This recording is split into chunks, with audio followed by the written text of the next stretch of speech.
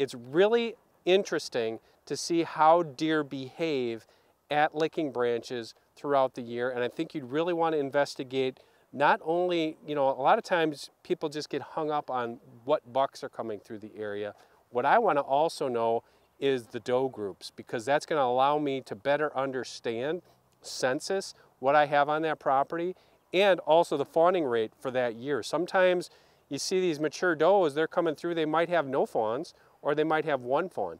Very interesting, and that's good information to know, especially leading up to, in my case, September archery season, and that allows me to better adjust my goals and my plans if I'm going to shoot does early or late, or obviously what bucks I have in the area.